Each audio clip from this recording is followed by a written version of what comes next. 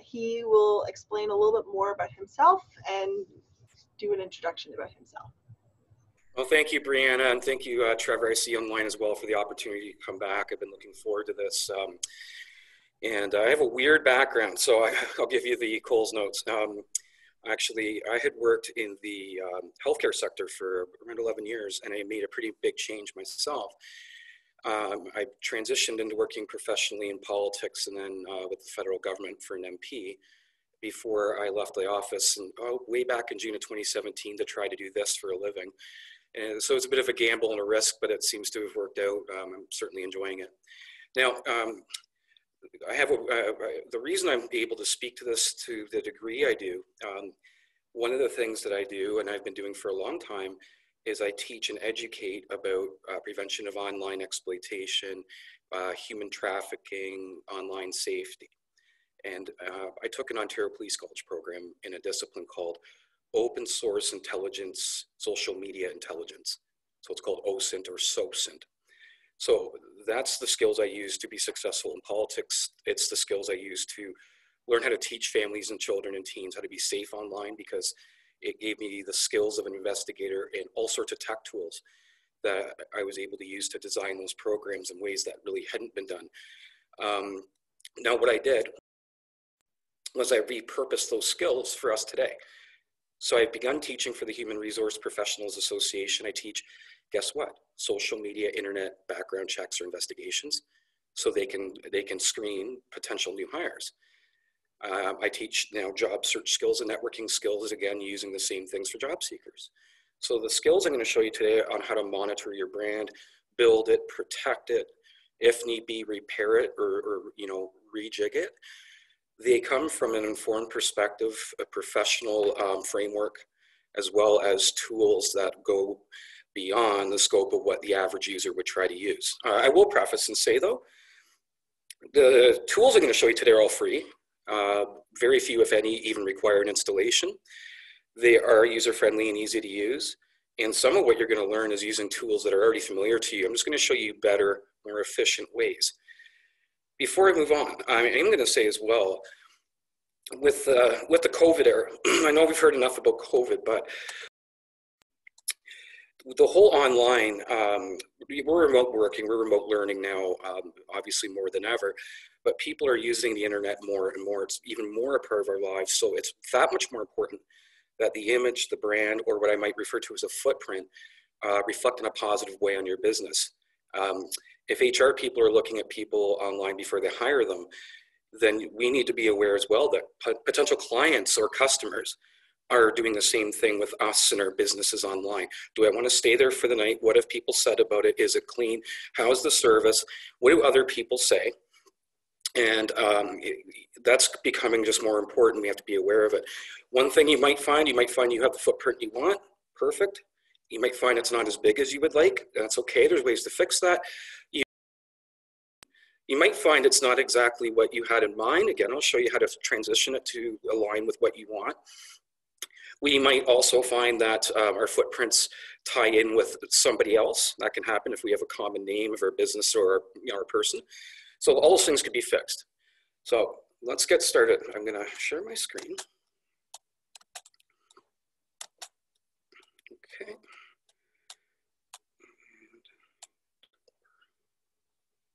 Here we go, sorry. All right. So we're going to begin by looking at, we're going to show you a few examples of what can happen, like why this matters and what can happen if our image becomes compromised. I'm going to show you how to build the framework in a simple, practical way for building that image you desire. If you need to repair it, I'll show you some simple, practical ways to do so.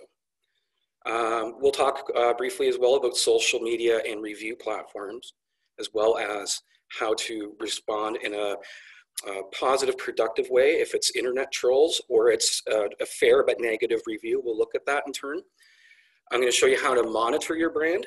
In other words, I'm going to show you how to set up some alerts and things, as well as do some searches that you can use to monitor what's out there and what's being said about you online and on social media.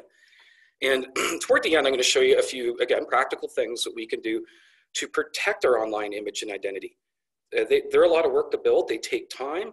What I find is they are fragile, though. They can break easily. They're hard to fix. So if we go through the trouble of building our footprint out to promote ourselves in our business, to me, it makes sense to wrap up at the end with how we can protect it, for example, for being hacked and having someone make inflammatory posts under our name or our business. So we'll look at that toward the conclusion. A couple of examples that can speak to us all, though. In this particular case, there were 10 students that had applied to and were accepted at Harvard University. So their dream came true. I think we can all agree that's a lot of work to get into Harvard, a lot of many years of making good decisions, working hard, studying, volunteering, extracurriculars, networking, and all of it was gone in an instant for these poor kids because of offensive Facebook memes. And so at the highest levels, including Harvard, and this isn't that new, this is a few years ago they were doing this then.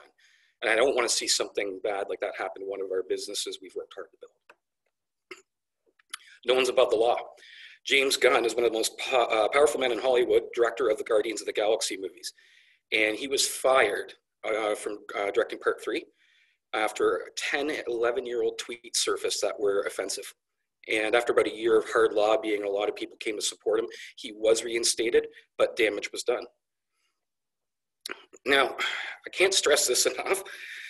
Whenever we're online, we have to assume we're public, and anything that we say, even if it's a direct message, a text, if it's on a device that has any potential for online connectivity, we need to treat it like, would I be comfortable with that being on the 6 o'clock news or on the front page of the Belleville Intelligencer? So even in this case here, what happened? Sorry, 1 second, I'm just letting somebody in. So in this case here, a group of hockey players were exchanging private messages on Instagram. One of the players had a weak password on his Instagram account and it got hacked. And the person that hacked it took screenshots, sent it to the players threatening to expose them. And they did send them to the media and it became the frontline news story for quite some time. So what ended up happening was this young lady here, it was a positive body influencer in Winnipeg. And they were saying, I'm not going to repeat them, but this is a post she did with some of the stuff that we were saying about her. It was really hurtful, misogynistic, wasn't good. So she went out and posted this. And then what ended up happening, everybody paid a price, nobody won. The one player was an NHL player with the Washington Capitals. He was released within 24 hours. That player's brother played for hockey for the University of Manitoba's university varsity team. He was let go from the team. And the other person played AHL, I believe, hockey. It was like pro hockey. And he too was released. And as far as I know, none of them have been re-signed. And in this coach here is this is rather insightful. But he says, what happens now will stay with these athletes forever. You're going to Google their names, and this is what you're going to see for the rest of their lives. And not only will it impact their hockey career, but other careers they may wish to pursue. Now, okay, that's a hockey player. We're entrepreneurs and small business people. That point transcends. If the same thing happened here, and I owned a B&B, and I was a part of that and saying those nasty things, and people look up me and they look up my B&B, this is the stuff they're going to see. And that's going to put a lot of potential customers off. So that could have been avoided. Like, let's be nice for one. That wasn't really the right thing to do to say those mean things. But again, if it's on Instagram through Messenger or Facebook or even your text client, the potential is always going to be there that could be public. And what we want to do is look at ourselves as a brand. There is the Google Matt, that's who you see today. There's the private Matt, and I have all sorts of sides of me that I don't showcase online. I stick to my brand when I'm online, and I never say anything I wouldn't be comfortable with my grandmother hearing or being on the news. I just want to show you that this stuff works too. This case here, I worked with Abigail's Learning Center, and I offered and created a certificate program to teach young ladies how to use technology, social media, and the internet to create a better future. And a big theme in that is using social media to showcase our best and brightest colors, our kindness, our character, our special skills, our value proposition in your case. What makes me different than them? Look at this great picture of the sunset. Look at this meal. You know, tagging customers to come out. Thanks for coming. This is showing your best foot forward. Footprint, best foot forward, pardon the pun. Now, in this case, though, if you observe, down here, you could see a lot of positive comments from many different people. So they noticed this, and it got me onto the radars. New people started following me. People were sharing this, which led to more people. My audience grew a fair bit from this one simple post. Started to build my footprint.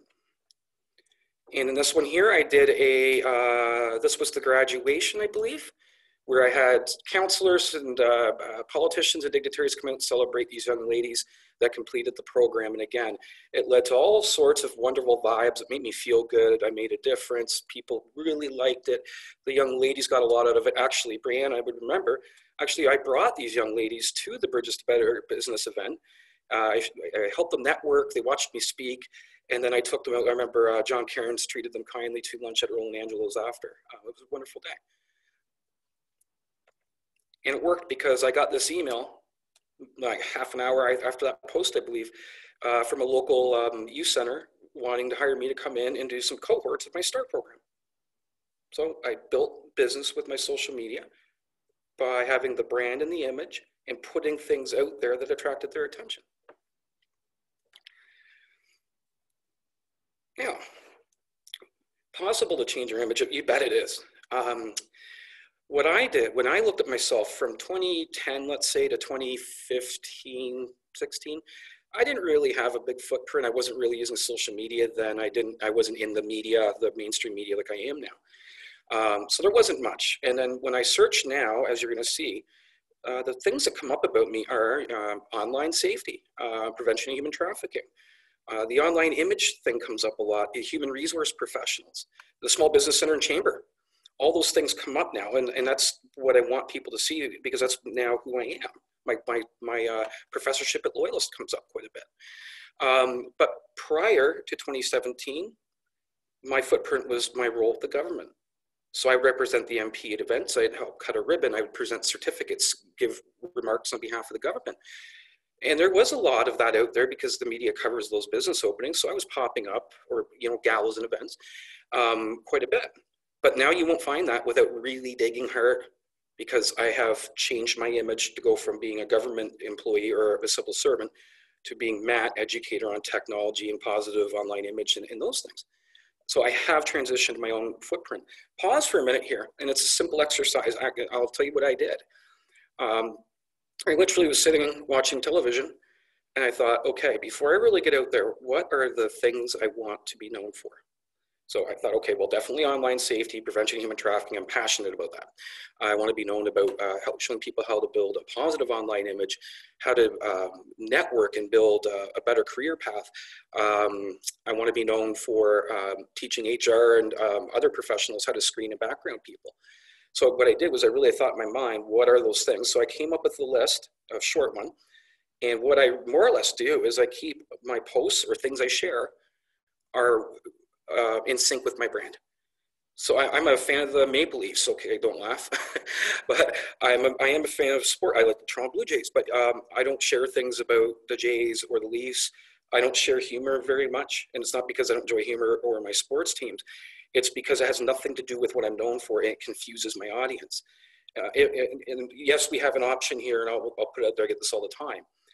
There's no problem at all. In fact, I know many people, they have a private Facebook account, and they use a weird name, so it's harder to find, and they have only family and close trusted friends in that, and that's where they share their fun side. So in my case, I'm Matt Richardson on Facebook. You look me up, I'm easy to find. And that Matt Richardson is the Google Matt. And if you look me up, you will find me, and you will find the stuff that I post and I share all aligns with my brand. If I wanted to have a personal family one, I don't. I might use my two middle names, like William Joseph or Joseph Richardson, something like that, where people that are professional contacts but don't know me really well wouldn't know how to find that. And so what I do is I keep that one locked right down, super duper private. And I'm still careful about what I say and share, but I keep it closed. Where my personal or my public one, the Google Matt, I open the privacy wide open. And there's an important box in there. I'm going to show you shortly an example. You have an option to allow social media, your social media posts and activity to for Google and Yahoo and Bing and search engines to return results on them. So if I Googled Matt's bed and breakfast, and I had the option open that Google can return my Facebook and LinkedIn and my Instagram, Twitter, whatever, when I Google it, I will see the Facebook and LinkedIn and tweets and all that stuff. So it makes my footprint larger and really easy to find. And that's the stuff I want my clients or customers to be able to find. And it's a really easy way. So here's one quick tactic. It's easy. It's just Google, which you already know. I'm going to show you just quickly here. Down in the bottom, you'll see you've got settings. There's a little link here. And if you click it, you're going to click advanced search. And I'll show you an example here. And when I do that, now, the example I'm going to show you here is how I look at my footprint before 2017, because there's so much out there about me. I might want to see, okay, Matt's obviously been doing that and sharing a lot about it, but what was he about before then? Here's one way you can do that. You'll get into here, and it's just as simple as this. I just put Matt Richardson in Belleville. I will shortly explain these quotes and this and. There is meaning to that, but that's coming up, so don't worry about that for now. And then, yeah, I can change it to English, Canada, etc. And then when I do, I'll get a search. And then what you'll see is you'll see this bar up here. If you don't see it right away, there's a little link here. It says tools. Click it, and then it'll say anytime. And see here. And I go down to custom range. And I go over and I set my search for Matt from 2010 to 2017. So I don't see anything after I left the government. And when I do the search, lo and behold, all of this stuff is my Government of Canada MAD. Habitat for Humanity opening. This was a funding announcement at Loyalist. This was an Elevate Plus graduation cohort. This is an opening of a pet food store. There's nothing about the new me at all before 2017, because I built all that after my footprint after this. Okay, pause for a minute. I know I wish we were in class together. I missed the classroom, but I will put this out there. If you're anything like me and you set out to do internet research, to look anything up, I don't know about you, but I'm prone to what we call rabbit holes. So if I sit down and I'm looking up how to deal with internet trolls for small business, preparing for today's workshop, and I don't stay focused, I literally can find myself within 15 minutes listening to Marvin Gaye and looking up Cajun shrimp recipes. So it's not uncommon if you're in that boat. So here's the thing is, I'm going to give you a simple framework that works. I teach this to my students now too, because they always laugh and go, we all got a rabbit hole story. So let's stay on the rabbit holes. Okay. So here's what we're going to do. Now, I'm showing you this, by the way. This is great for any research you do at all. It might be ideas for your business. In the context we're looking at today, I'm showing you how to look up your footprint as it stands today. You're going to audit your footprint. Is it there? Is it too small? Is it unfavorable, favorable? Is it completely different than what I want? I'm going to show you how that's done. That's what we're going to do here. We're going to define some keywords. Then I'm going to show you how to do a surface scan using some pretty neat tech. I'm going to show you how to update and refine your search criteria if you need to, because it might change a little bit after you do that step. Then I'm going to show you how to do your deeper dive into Google. And then I'm going to show you how to do a social media search. So let's start here. I'm showing you keywords for me. I use myself, by the way, as an example, because I'm an easy one. I'll be making the slide deck available in a PDF after, and this is all there. If you want to practice on me, I use myself because I'm an easy one to learn from. And once you get the hang of doing this with me, start putting your name in, your business name, and the town that you're in. We'll look at all that. In my case, keywords for me, my name, again, internet safety, human trafficking, Belleville, Quinty, HRPA, Loyalist, a couple other clients here that I might be known for doing work for. Those are and what I'm doing literally, if it's pen and paper or it's in a Word document or a PowerPoint slide, I'm putting them down into a list. Just put them down into a list because these are the keywords I'm going to start with. Then I'm going to cook up 3 or 4 easy searches to begin. This helps me stay on track. If I end up with 12 of these, I end up way spread too thin into the rabbit holes. I keep it to 3 or 4 really good solid search strings. So I might start with Matt Richardson. Again, I'm going to explain these ands and quotes shortly, just hang with me. But I will do Matt Richardson, Belleville, or Quinty, just as you see there. Or I might try Kingston, or my name with Loyalist.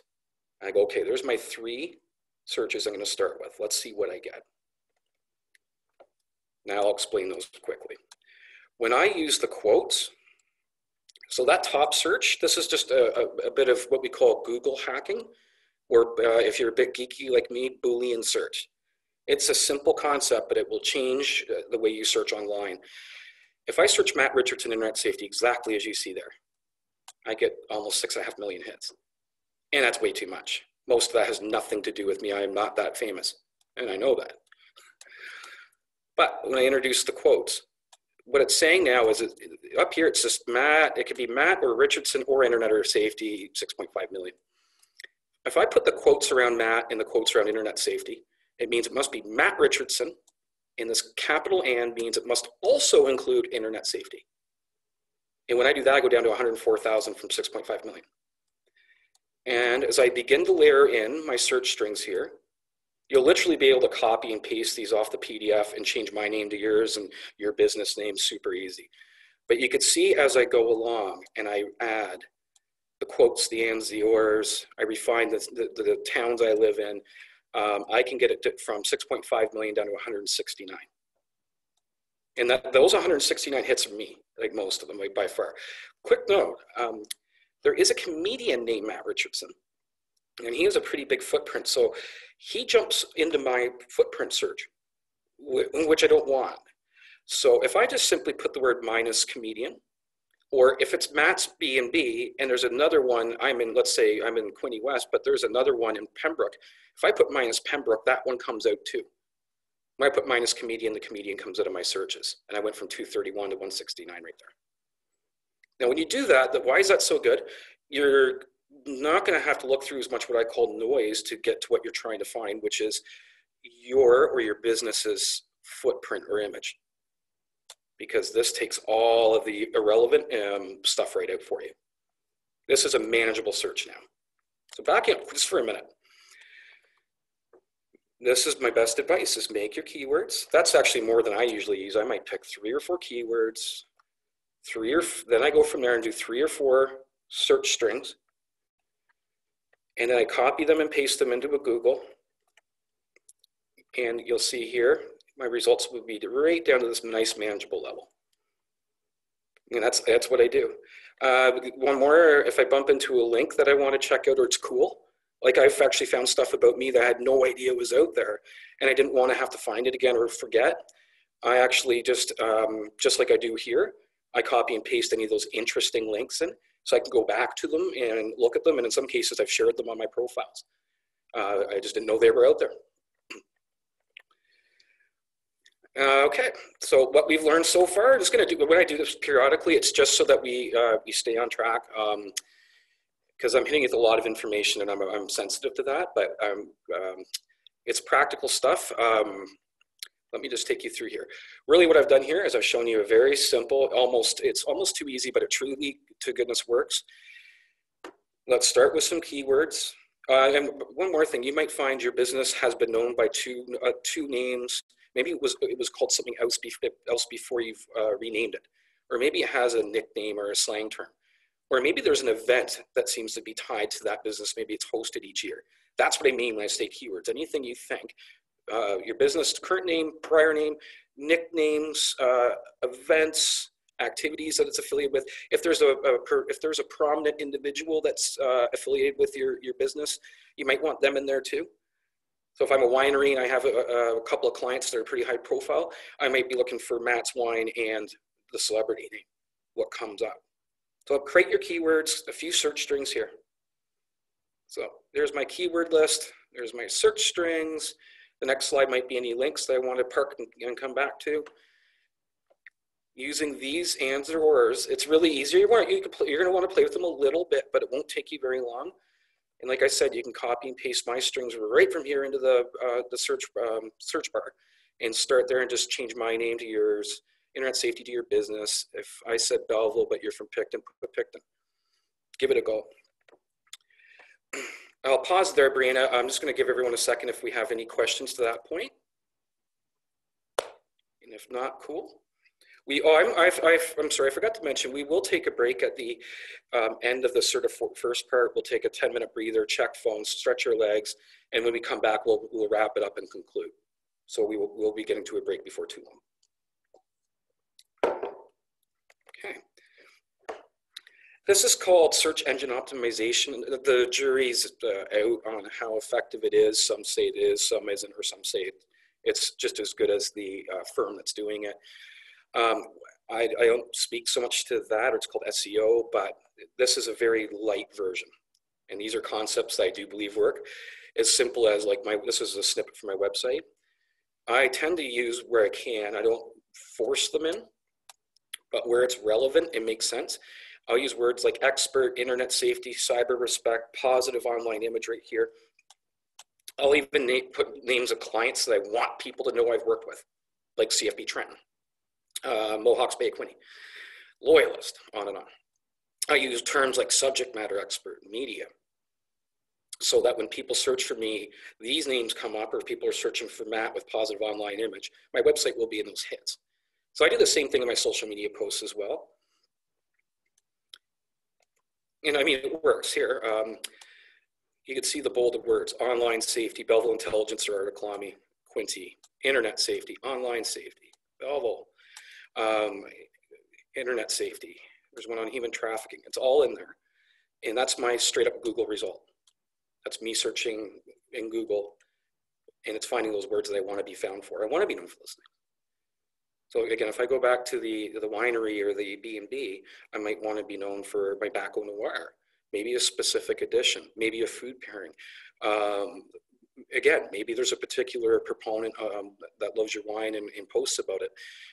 Think up here about what words encompass what you want your brand to be, and just begin, again, strategically weaving them into posts and onto your website. If you do a blog, same idea. It just makes it more what I call discoverable, easier to find. Quick one on images. This is just so easy, honestly. If you've taken an image with your phone, you know, it'll if you just save it as it is, it'll just be like, you know, JPG 1052, something random and nonsense, right? It's worth taking a minute, save the photo, back it up on your phone, but name it things that you want the image to be known for. So in my case, photo, you can see here, plus showing, plus safety, plus expert. So I use the word expert a lot. Photo, you can use either the dashes or the pluses. Photo showing internet safety guru, internet safety expert Matt Richardson. And when I do that with my images, and the same when you put them on social media, you've probably seen you can do the tag. I put the same thing in there if I have the option to do it. So the files name that and then the tag. And when I do that, these images, when I search them, all come right up. It wasn't like this a while ago. The moment I started to consistently use the same words and tag them, it truly worked. A friend of mine taught me that trick. She's an actress, and she's done very well building her brand. And she said it was a game changer. It's easy and it works. Now, up here, this one's a little bit older, but you can see up here the things I'm known for at that point. And look how far down the election is. That was all I was ever known for up till 2017. That was it. That was my online identity. That was all I was known for. And now it's pushed to the point, if I do it now, it's not even up here anymore. So that my point there is if I have unfavorable reviews or my brand isn't what I want it to be, you can fix it. It just takes time and consistency. There is proof right there. I'm not embarrassed of my government service. I'm proud of it, but I don't want to be known for that anymore because I don't want to go back to that. And in time, as I built my footprint, using this techniques I'm showing you, I've pushed the old Matt all the way down. It's still there, but it's harder to find, and I have to look for it a fair bit harder now.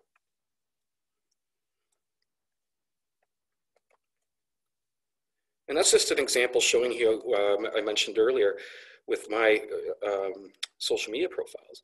I have ticked the box to allow search engines to return results. And you can see my LinkedIn and my Facebook, Twitter, all that. These images are all for my social media. So that's one of the easiest ways to start to build your footprint, because if you allow it to return the results and you're being smart with your keywords and you're staying true to your brand, and someone does a simple Google, and a lot of people, that's about as far as they're going to go. They're going to Google you. Some will go to TripAdvisor, sure. Some will look on social media to see what's being commented and said and all that. But we have to know that even if people do those things, they're still going to be going to a Google search. So this is an important one. And it's easy. It's just using social media and know how to use it. You already have it. just enable that search engine to be able to turn results. It makes it far easier for people to find those great things about you. Okay, I'm going to show you a tool in a minute. Brianna, you might remember this. I put Brianna on the spot in February with this one. I'm going to show you this. This is actually an intelligence, like a serious intelligence tool. It's used primarily, I used it for investigative purposes.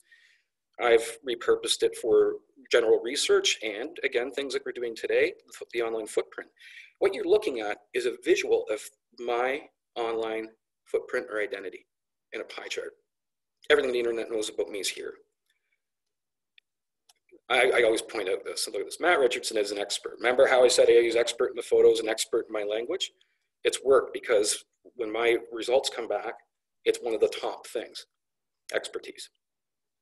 So it works. You can see here, Safety Village, Internet Safety for Parents, Seminars, Belleville Chamber, right here. What this does, number one, you fire your name in there, your business name and your town, your keywords. Remember, I showed you how to do the keywords in the search. You put that in there, and I'm going to show you the link in a minute. In fact, I'm going to demonstrate it and let those that want to try it quickly. But you put yourself in there, you're going to know pretty quickly what your footprint is. So if you're wondering, am I known for the right things? Do I have a positive image? Do I have too small of one? You can save a lot of time and energy going here first before Google, and you'll get the truth. Now, what this does too is Google, you saw mine, even with a really strong, well-constructed search, I still had 169 hits. This takes those 169 and boils it down to about 20, 25, because what it does is it groups into categories, results that are the same or in the same theme. So you don't have to go through pages of Google to see the same Matt Richardson teaching at the Safety Village 6 times. You'll just see it grouped here in Safety Village. And if I want to click on any of these to look at the actual articles, too easy. This one here is actually Brianna. So I did Brianna's footprint with her permission. And Brianna, I see here, she's known for office and events coordinator. That's her role. Helping people write grants or find the money. That's not a bad thing to be known for. I think that makes you pretty popular. We've got Belleville Business Center in here, running down here. There's stuff about her and doing the horse shows. So this, and then there's something here working with Luke. This is a positive image, well built. And I know I'd think favorable things if I were looking Brianna up. Athletic, really cool special interests, expertise, grant writing, wonderful. And that's the way I want your businesses to be seen as well. Are you a winery that serves great food?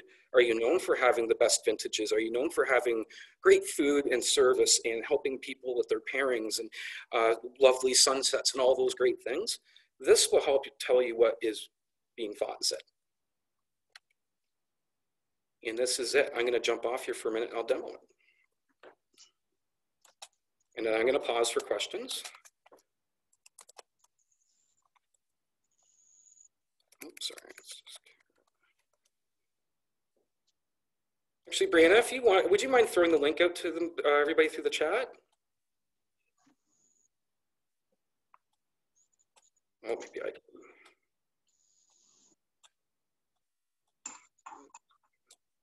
So it's carrot2.org. carrot2.org, and you'll land here. Now, if you'd like to try, you can, or if you just like to follow along with me, I'll do a demo. I'm just going to pick on me because I'm easy. All right.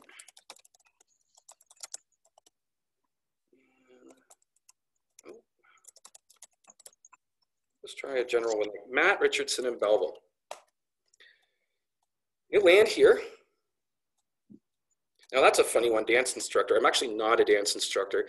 I was going to be doing Dancing with the Stars pre-COVID, and I have also taught at dance studios and talent agencies, so that's probably what that relates to. Open source intelligence, project playbook, digital empowerment, safety build. So you see this here, 41 results. And if I'm looking at my own footprint, I can look in here so much easier and see without going through pages and actually having to manually open stuff. I click on the Belleville Chamber of Commerce, and here's the links to all those pieces about me. I can just click on them and open them. And here's my Get Online Smart Lunch and Learn. This also will show you stuff you might not have found otherwise if it's buried too deep, because this pulls everything up to the top, puts it at a sort of a surface scan, a bird's eye view. And if I click the pie chart, that's how I got the pie chart. Okay.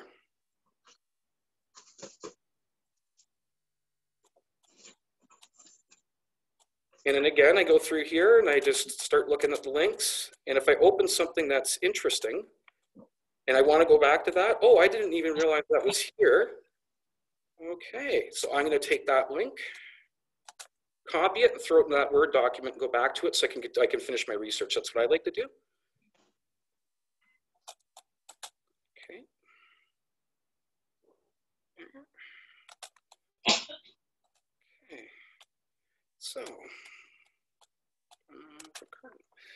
So let's just do a quick wrap up of what we just talked about in that section. I hope this is helping. I find with me it does when I'm learning a lot, just to do a quick roll up. We did our search results and strings.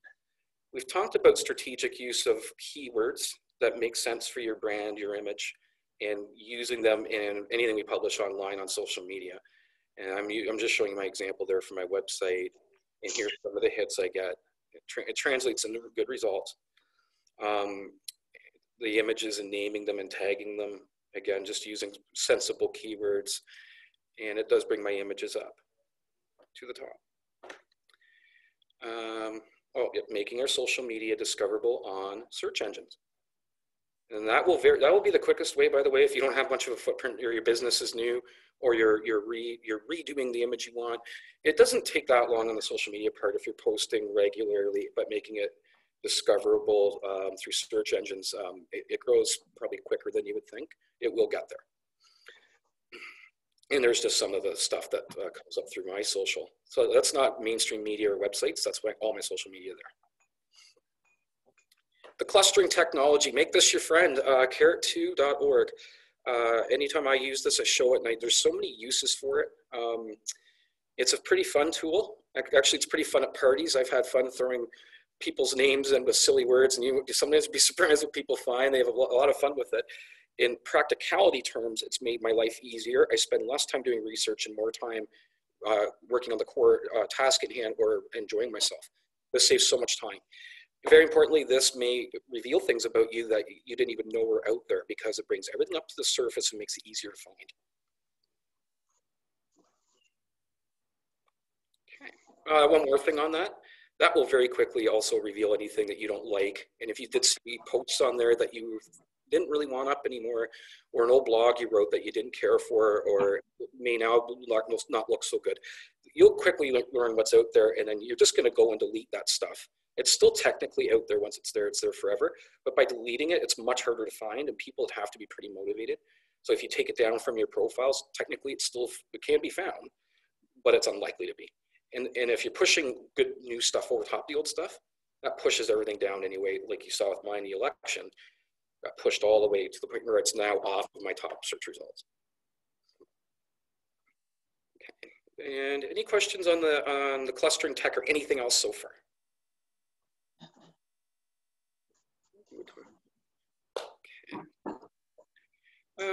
Okay, here's a cool one too. I want to show you this before we go on our break, which we'll do shortly. Everything I've been showing you so far is how to do an assessment or an audit of your footprint, what's there, what isn't, how big, how small, anything I need to fix or worry about, anything I like that I want to share and promote more. So that's how you do it using clustering tech. That's the Carrot search engine, which I just showed you the pie chart, as well as strategic keywords and search strings for Google and Bing, like traditional search engines. The third way I'll show you is just, and I still do the manual checks, but the third way I'm going to show you is set up Gmail alerts. And if you go to gmail.com/alerts, you'll get to this sort of screen here. And I use this in the government office because I used it to monitor the name of my MP. The office address, things like that, is more of a threat assessment thing. Do we have anything that I need to be aware of, wary of, worried about? And what happens in this case here, my example is online safety, internet safety. And what I do is once a week, I set up the option. I get one email once a week and I get this nice little format. It looks like Google News, where I get the title and I get a quick little summary of what it's about.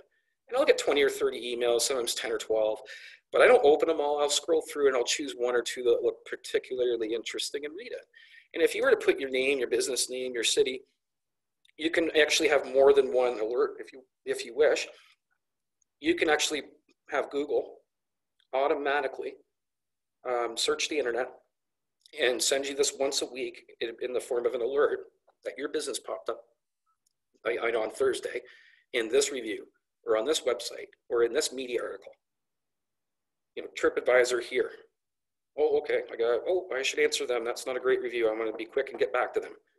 This is one more tool. It's free. And if you have a Gmail account, it's a why not do it.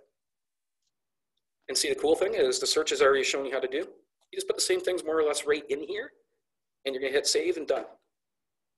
And you'll get that once a week, gives you a little bit more peace of mind. And again, I still do the carrot search. I still do the Google, but I let this go to work for me. So once a week, I just get an email and I have a quick look. Is there anything? Nope. Or yep, I'll look at it. All right, let's pause there. When we come back, we're going to look at some of the platforms, and I'm going to show you a couple of techniques as well that will help you with your social media research. And then we're going to begin to progress into more of the protecting your brand and image as we close today.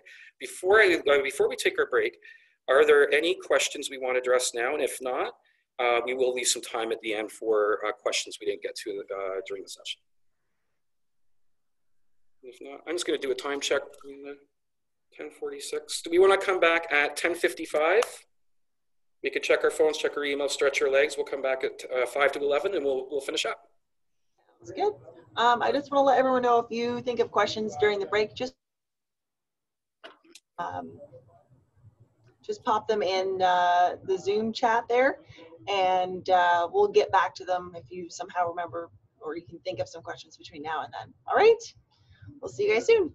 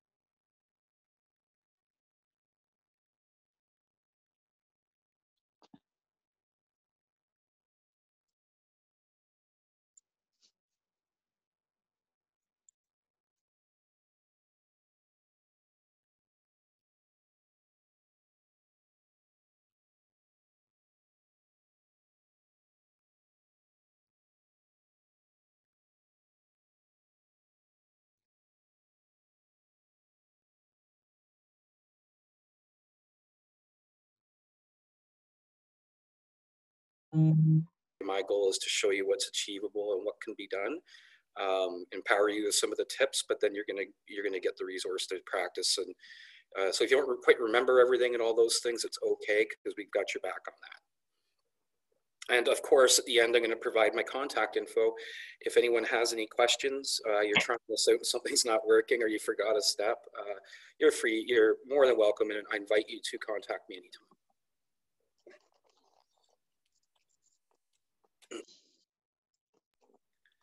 And I'll just do a time check.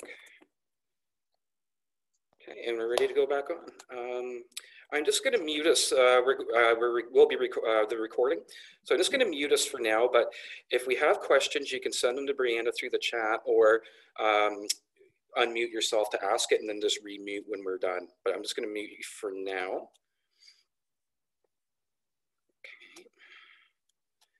Perfect. Okay, so we've learned a lot today, my friends.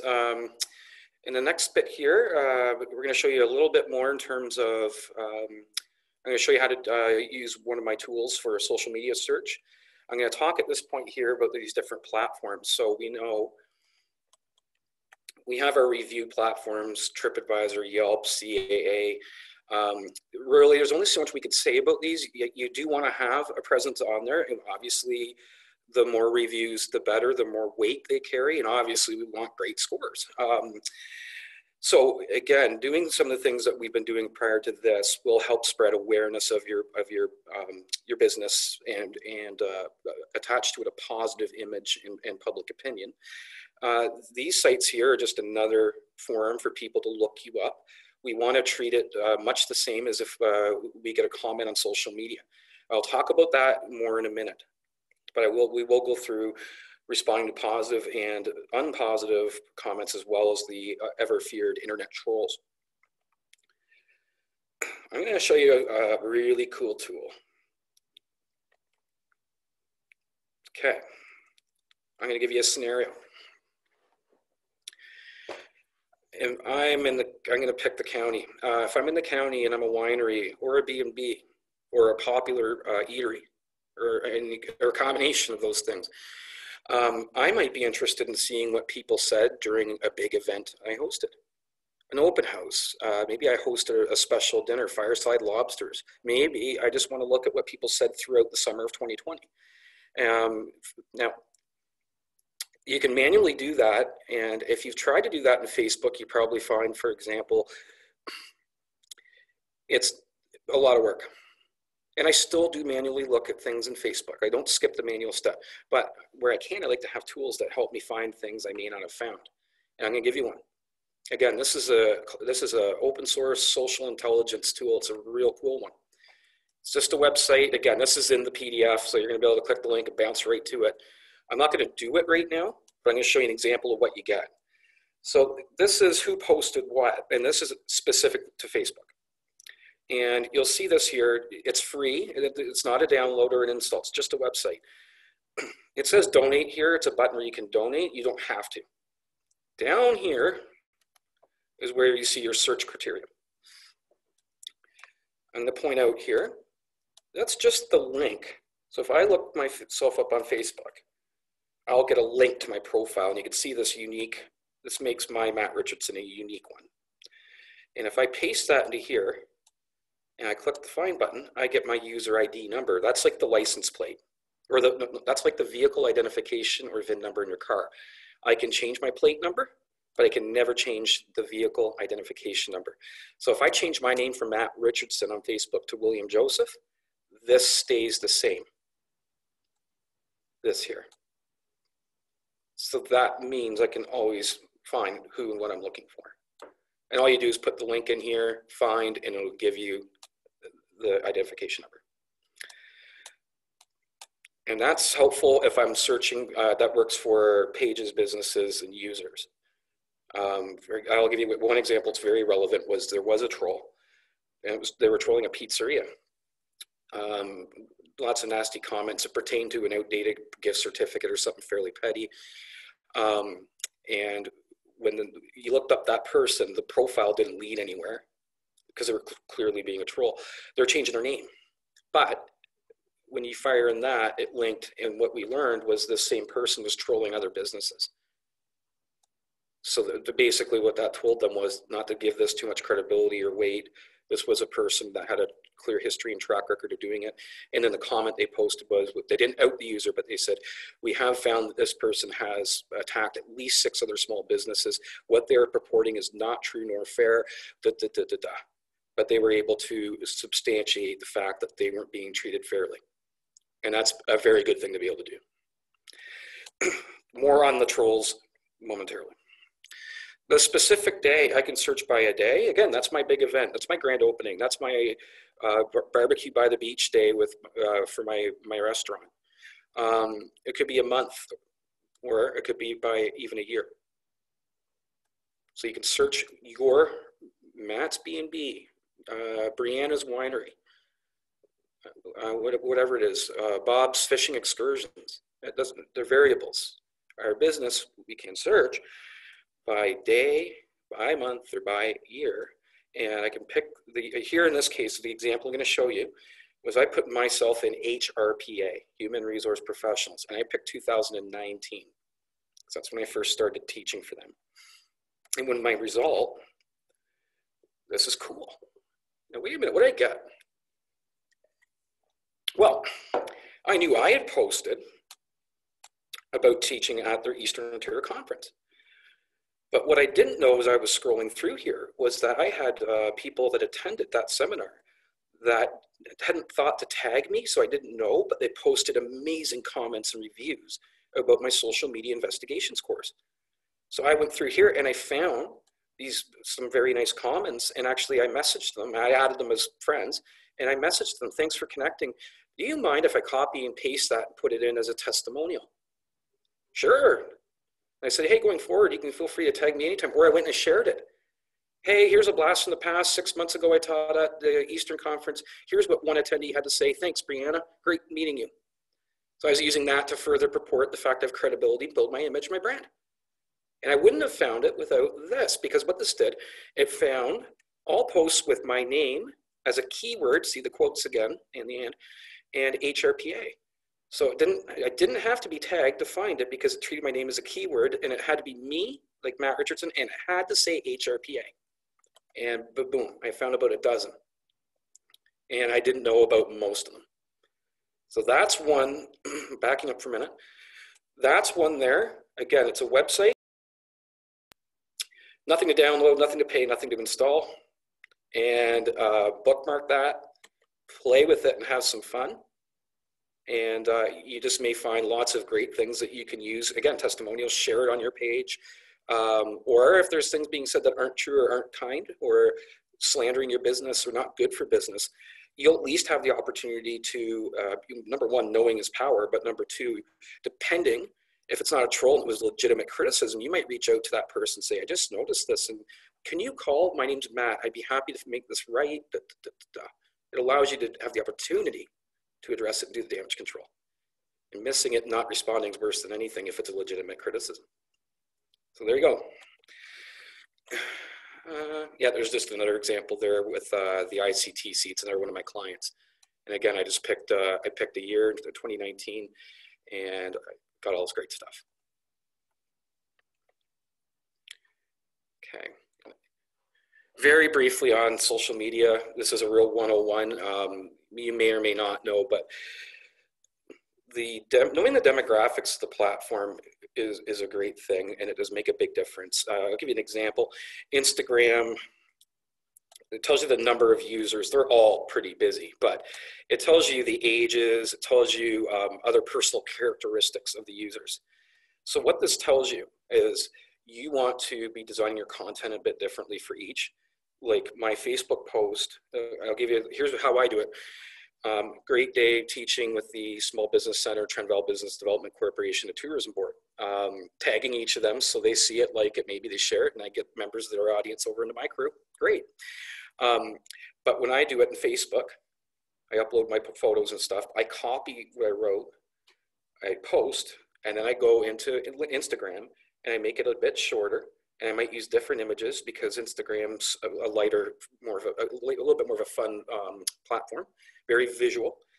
It's a bit of a younger demographic, so how I phrase things is going to be a bit different than Facebook. Then I jump over to my LinkedIn, and again, I paste it, and I'll pick the most professional photo, and I use my most professional proper language because it's a professional site. But it doesn't take long to do that on those platforms because it's really a copy paste. You just need to edit it, and you might use a different image or a different video depending on them. So if you don't know too much about it, there's a little bit in here. That's an easy one to look up, like demographics, social media demographics and best times to post. Because again, people of 18 to 24 view their content differently than people that are 42 or 33 or are parents or are not parents. So that's just a very quick overview, but my point being, the four I use myself are Facebook, Instagram, LinkedIn, and Twitter. And I am just cognizant and make my content, I ever so slightly tweak it to make it the best it can be for that platform and the user demographic. That's just a quick look at the analytics. I'm not gonna get deep into that, that's a different conversation, but this is my Facebook page, and if I go and I look, 2/3 of my fans are women. That doesn't surprise me. A lot of what I teach, most of the time I'm dealing with mothers or female school teachers that are concerned for the safety of their students, their children. So seeing here 35 to 44 is the biggest chunk of that, not surprising their parents. But now this tells me a lot more about my audience, their age, their gender, a bit of their demographics, and I get a little bit about where they're from here. And that allows me to make my content that much more meaningful to the audience. You got to know your audience, bring it to them. And an interesting point, Instagram, I used to not use it because I thought it was all 18 to 24. They weren't really my market, but importantly, the people that started using Instagram that were 18 years old a few years ago are now getting into their mid-20s. They're starting families. They have disposable income. They are a viable market now for me and for you. So I don't skip Instagram.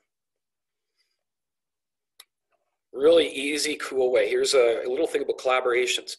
I'm using two examples here that you may be aware of. Bruno Mars at Super Bowl. So when he was signed to do Super Bowl, people weren't excited, they were complaining. But Bruno Mars won over a lot of fans with his show. It was one of the best ones, they said. And a lot of NFL fans that didn't like Bruno, myself included actually, became huge Bruno Mars fans. And the NFL gained fans from Bruno's audience because they've watched because of Bruno. So both the NFL and Bruno Mars grew their audiences because of the collaboration. Likewise down here with Lady Gaga and Bradley Cooper. Lady Gaga gained fans that were fans of Brad Cooper. Brad Cooper gained fans that were Gaga fans, didn't even know who he was.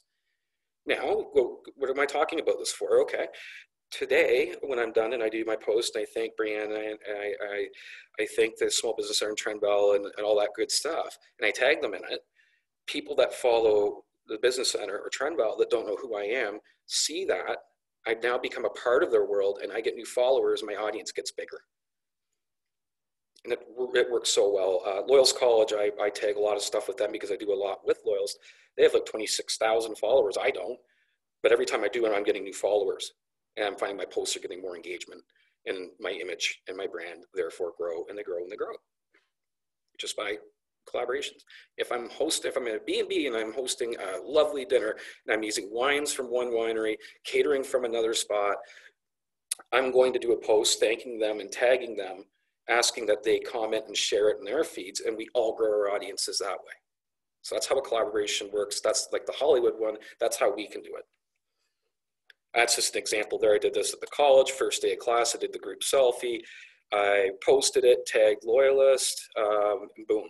And this one here, this specific one here, my coordinator emailed me and said she saw student reviews and she said something like, what a wonderful addition to the faculty I am. So I didn't put her name, but I took the comment and I did a nice Loyalist College post tagging the school and thanking her for going out of her way to do that. I said, that's a pretty cool thing to do kind of thing. Great place to work at Loyalist, tag Loyalist. And that's probably the most views I've had in the post, at least in a long time. I had almost 5,000 at that point, 72 reactions. And my footprint at Loyalist obviously grew a lot from that, which is one of the things I want. I want more and more at Loyalist. And 1 second, I'm just gonna, I'm sorry, oh, there. Look what happened to my views on my LinkedIn when I did the post with Loyalist, a collaboration, okay? Look at that. So I was down in here, and that one post alone, I just spiked. One post tagging the college, and I said the right things. I gave them gratitude and recognition and thanks. And you see here, I tagged the college and I used their hashtags. So if you look up the Loyalist College hashtags, there's all sorts of pictures of me with my students all throughout it. So people that are following the college on Loyalist and on Instagram, they're seeing me everywhere now and they're following me and they're liking my posts because I'm piggybacking on the college's audience. So if you're in Belleville and you're in business and you're tagging the city of Belleville and you're using Belleville hashtags, I might not know about Matt's Bicycle Shop, but I know hashtag Belleville ON, and I'm looking at that to see more about Belleville, and then I see Matt. Okay, maybe I should follow that page. Oh, that looks pretty good. Maybe I'll order something. I'll like his posts. I'll share some of them. But that's how it works, and it's easy. And I've yet to have anybody complain about doing this as a practice. It's flattering, I think, for the most part. Never had anyone upset with me though. So there's no etiquette jeopardy there. I'm going to jump ahead just a little bit. Quick note: if you're doing blogs, these are a great way too. If you're in an industry and you have the time to do a blog, even weekly, they do help build your footprint quite a bit, and they can help establish you as an expert or a destination or service of choice. Because blogs, you can share more than you can in a social media post. You can say more. So once again, I posted my blog I did with my class, tagging the college. There's those hashtags. And I just made sure that I included images in it. So you can see here, I've noted hashtags. Hashtags make it easier to find, and they put you in front of a lot more people.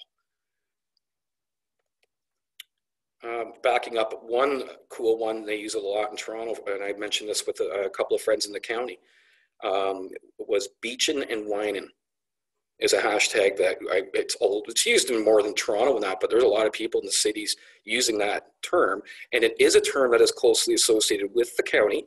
So if I'm a winery, why am I not hashtagging beachin' and whining? Hashtag Sandbanks Beach. Tag the county, PEC County. Why aren't we all doing that?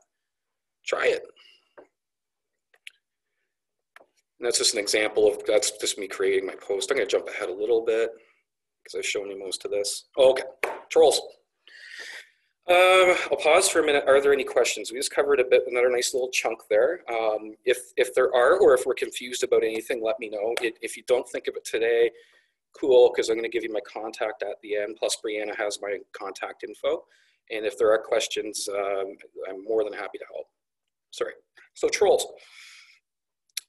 I worked professionally in politics, and I worked as what's called constituency manager for our member of parliament. So you might have gathered I have dealt with a lot of trolls. It's politics. Trolls live for it. So it gave me a lot of experience both during the campaign and in the office post-campaign. And what I've learned with them, never feed them. It sounds silly, but it's true. Even if you have the best comeback or counter argument, the moment we acknowledge them, they win. That's all they want. There are better ways. If we have any Mad Men fans out there, the show, rather than jousting with these trolls, if you don't like the conversation, change it. So one really easy way that I used to do, and it works, I've had a few of them myself personally. I dealt with a lot in the political sphere though. But if somebody is trolling you, they say something nasty or mean, if it's really bad, like personal or it's vulgar, just delete it and block them. You don't owe anyone an explanation. You won't look bad for that. No one deserves to be talked to in a derogatory fashion. In fact, on my social media accounts, I would have, just like the newspapers do, or media outlets, rules of engagement: respectful and kind at all times. We will not tolerate swearing, vulgarity, threats. And if somebody comments or responds in such a way, you're well justified, any of us are, in deleting and blocking them. You don't even have to respond. If they are saying things that don't warrant deleting and blocking, that you do have to respond to or address. What I do is this: if they're trolls altogether, you can't argue or win with them. That's what they want. What I do is I message people in my network and I say to them, don't respond to the troll, but would you kindly add a positive comment to my post, maybe tag a few other people who have a shared positive experience, and get the conversation going. So if you've got positive comments and you've got one or two trolls slipping in there, simply ignore them and bury it with the good stuff. When you don't answer them after enough time, they'll quit. And anybody who's looking will see, okay, there's 2 negative comments, but 12 or 20 positive ones. That's how you do it. And if you let them talk, they expose themselves for being what they are anyway. People can see through that. Also, the other reason we don't really want to get fighting with them, I say troll management isn't blunt force trauma boxing. It's more like jujitsu. It's a general persuasion thing. Disregard their comments. Don't get drawn in. Stay on the high road. The view's better. And let your network help you fix it. They'll do that organically on their own in many cases, and it doesn't hurt to message people that have had a good experience and ask them to contribute with a positive comment, tag people. And you can win that way without a direct confrontation. If you do, the other risk is if you confront them directly and you get drawn into the argument, they've got probably nothing to lose. And there are many stories of small businesses or business people that have been dragged down and into some serious stuff because a troll got into a vendetta kind of mode on them and destroyed them. A very real example was a realtor. It was somewhere in the US, and she commented on a media article. It was about politics. And another user said something to her, and she got into an argument. It was about politics. It wasn't personal. But the next day, her realty firm contacted her and said, you got to come into the office. It's like 6:30 in the morning. Someone had posted all over their website and the reviews and stuff that she had slept with her husband during an open house. And it was completely untrue. It was a lie. Took 3 years, over $100,000 in legal fees. She finally found out who the troll was. And it was somebody had no money or means to pay any type of libel damages or lawsuits. So she was out. Her reputation was damaged. She had all that stress, which I could only even begin to imagine, and the financial loss. And if she had avoided getting drawn into that argument, the troll never would have bothered to notice them, really. So it's just, it adds a risk. So I myself don't do it. Back to the reviews. So again, I'm going back to my experience, but I believe there's a lot in common. When I get a positive review, I'm pretty quick to comment. I'm very quick to acknowledge it and thank them for it. If I get a negative one and it's true, or it could be, it's viable, and it's not nasty, again, I'm equally quick to respond. And I don't get into it on the thread, what happened and all that, but I'm pretty quick, and I'll just say, hi, Brianna, I'm so sorry that you had this experience. First, I've heard of it. But I was wondering, would you be able to call me at my office? I'd like to hear what happened, and I'd love to fix this and make it right. Contact me at your convenience. So don't ask questions about what happened, who did that, and I don't know if that could have happened. Just do that offline, but respond quickly, politely. Always be kind, take the high road. If in fact you did do or it was a bad experience, that gives you the opportunity to fix it. And often what I've seen is people go on and post a comment and say, well, after a discussion with Matt, they did a great job, went above and beyond in fixing it. Everybody makes mistakes. That only looks good on you. Bad experience, you made it right, cool. If it's not true, the last thing you want to do is apologize. The moment you apologize, if I'm lying, I'm going to say, well, what are you apologizing for? We don't apologize if it's untrue or if you have strong reason to believe it isn't. In that case, again, okay, I've seen your comment here. I'd like to learn more. Can you call me at my office? But don't apologize if you have nothing to apologize for. They love that. It will make them bold, and we don't want that. I'm just going to do a time check. Okay. We talked about repairing your footprint. I showed you how I fixed mine or changed mine, and that's going back to where my old government days have now been pushed down. The new Matt is now at the top in terms of Google and image search results. My social media comes out high. If you've got unwise posts or silly things that you wish weren't a part of your online identity, delete them and just start packing or stacking the positive good stuff over top. Number one, they'll be off your accounts. Yes, they could technically be found, but much harder. Number two, the positive stuff will start pushing anything deeper and deeper down, harder to find. That's the best way to do it. Okay. Now, we've talked a lot about building our image, fixing it, monitoring it. We've talked about dealing with some of the nicer and less nicer elements that can be found online, trolls, positive and negative reviews. This final stretch is going to be about protecting your identity. And I'm going to tell you a story, a quick story. I never took cybersecurity seriously at all. I just thought I was above it. Who would target me? I'm not rich, I'm not famous, whatever. Back in the beginning, it would have been probably fall of 2017. I really just started doing what I do now. at any rate, I did some TV media for CBS in the States. And I went out to get a nice meal to make to celebrate. And I can remember being in it was a dark, rainy, cold day. I was in a parking lot in my car. And someone sent me a link on Facebook and it said, Matt, is this you? And it was a YouTube link. I thought, oh, they must have published my interview on another affiliate. Cool. And I didn't even think about it. I clicked it. See, my ego got me. And it opened and I remembered, oh, wait, there was a warning about a weird malicious link, blah, blah, blah. So I closed it, but I thought that was open.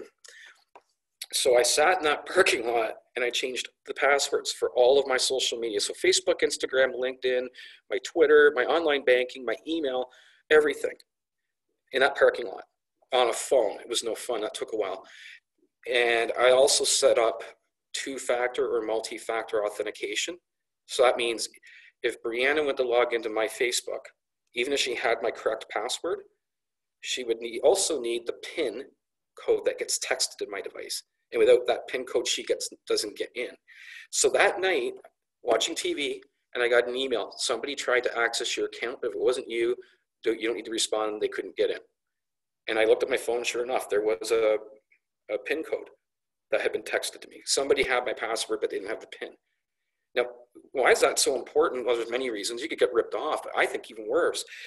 If somebody got your Facebook or your Instagram, or your LinkedIn, or access to your blog or your website for even 10 minutes, how much damage could they do to your reputation? They could post racist things, inflammatory, unflattering things, vulgar or provocative things. And if they do that, the onus is on you to prove it wasn't you.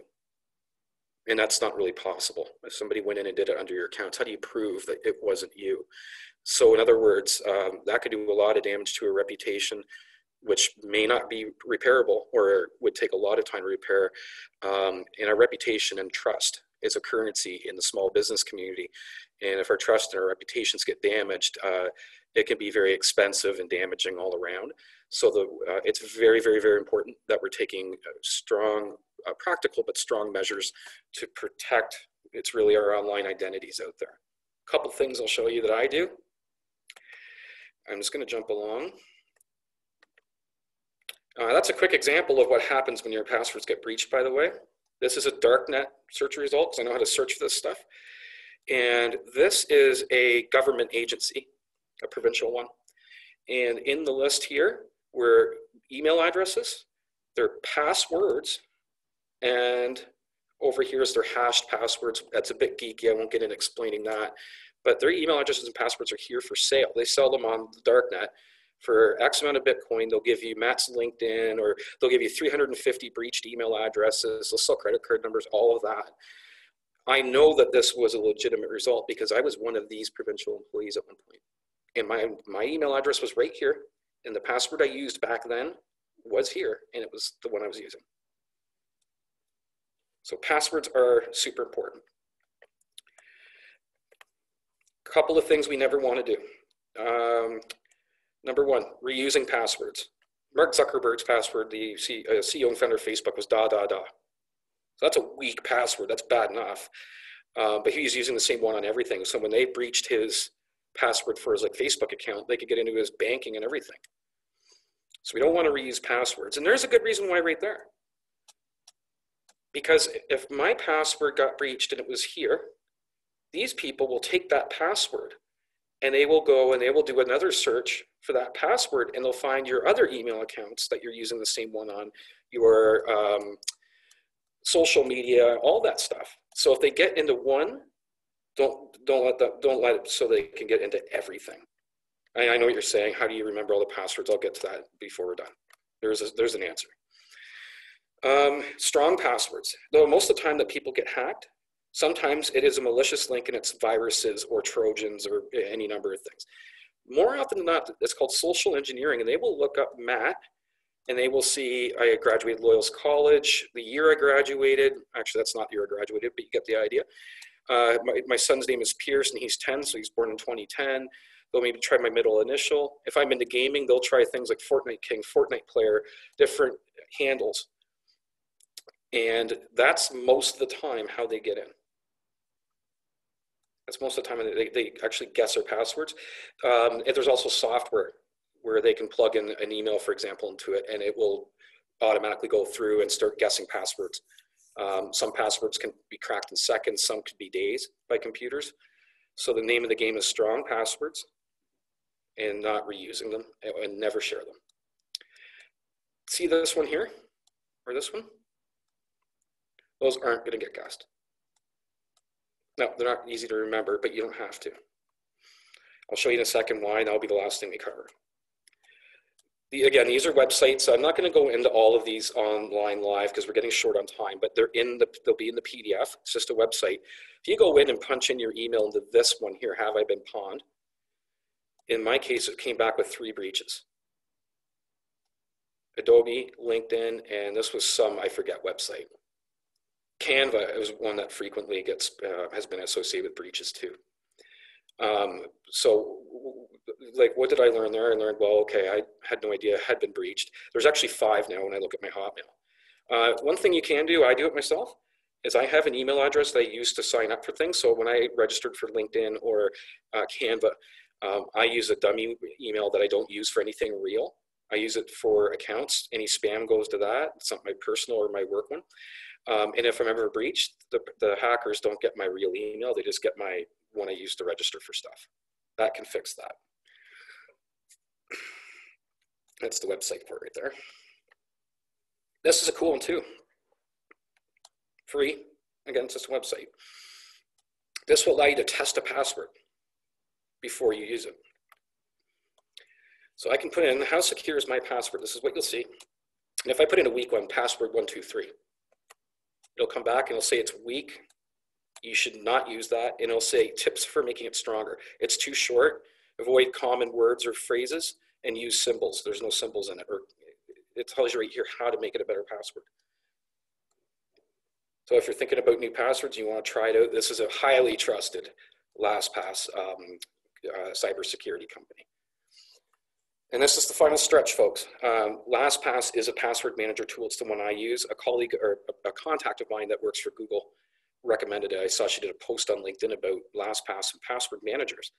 I looked at it, liked it, sent her a note, and I said, is this one you use? Yeah, we all use it here. So I thought, okay, good enough for me. It's really easy. It's a Chrome browser extension, and you can also put it on here as an app. I have it as an app and an extension. And once you get in there, you'll get what's called your vault. And on here, you can see I've got my email, my Facebook, my Instagram, my Twitter, and it's all secured in this vault. And the only way to get in here, the only weak link is you need a strong universal password to get in. And it's not one that you can't make it easy, and you can't forget it because it's not, I don't even think you can get in if you lose your vault. So what I've done is low tech. I've written my password down on a couple of sticky notes in my house. I got one on my desk, one in my sock drawer, and I got another one somewhere else. I'm not worried about my wife finding it. I'm not worried about my kids seeing it. I don't store my vault password on my phone because my phone can be accessed. It's online by billions of people. I'm not too worried about my kids or my wife running into my password. So I just wrote it down and tucked it away. Anyway, once you get in there, you just add your accounts. Once you do, let's say I've added my Instagram, and I'll click and I'll go and I'll say generate password. It's just like a menu that drops down. And it auto-generates your password. Then I can click here, copy it, or you click down here, copy it. Then I go into my Instagram. I save this here first. So it's in my vault, the password's in my vault. Go into Instagram and I update my password and save it.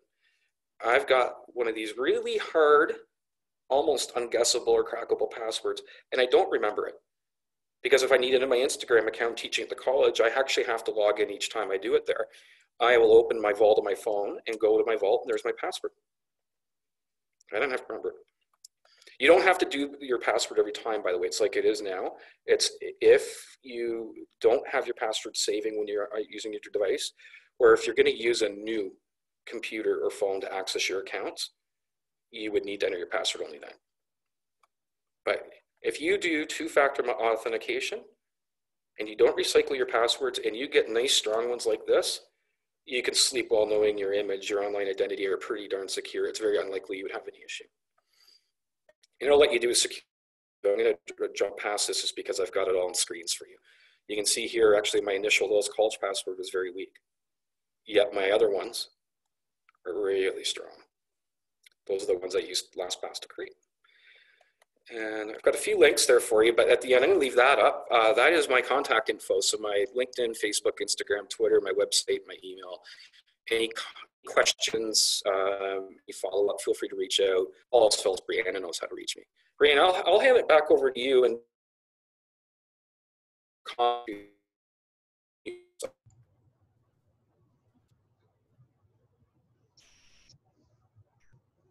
you there, Matt? You look frozen.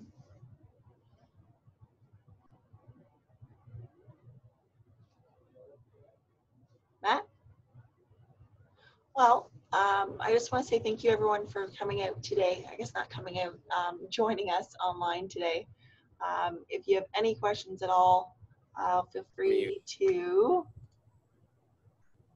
reach out. I will send everyone, it will either be later today or early tomorrow. I'll send you the recording and all the good stuff that Matt's going to send to me, as well as his contact information. So if you have any questions at all, you're more than welcome to reach out to him or reach out to me if you have any questions for me.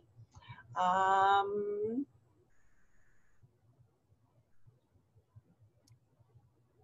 just said, someone say, that was great. Thank you, Matt.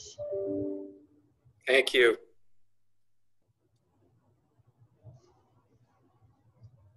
All right. Well, thank you, Brianna. Thank you, Trevor. Thank you, everyone who joined us today. I hope you got a lot out of it. We covered a lot in a little bit of time. So please, if it hasn't processed, that's normal. You'll have everything you need to practice. You don't have to have memorized everything because it's going to be in that document for you. And if you do have questions, again, I've got your back. So I hope you enjoyed it today. I hope you realize what's achievable, what can be done, that you can see that this, in fact, can and will work for you and help you create a better brand, reach more people. That's the goal today. The skills will come with a little bit of practice and referring to the document. I'd say have fun with it. It is really fun. It's really interesting. All else fails, you got me if you have questions. I think I saw another question pop up there, Brianna. Did I hear?